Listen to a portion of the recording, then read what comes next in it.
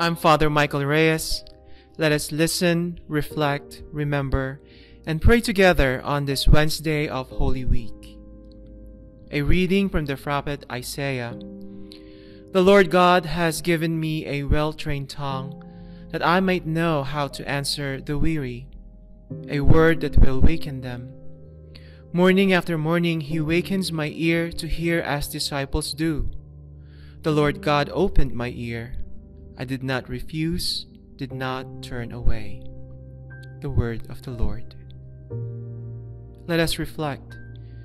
Jesus, awaken in me a listening heart and a compassionate voice. We remember, for those experiencing loss, particularly the personal losses that occur because of age, because of illness or disability, that they may be comforted by the support of friends and the immeasurable and constant love of God. Let us pray. Lord, may my Lenten practices increase my love for you and deepen my confidence in the great love you have for me.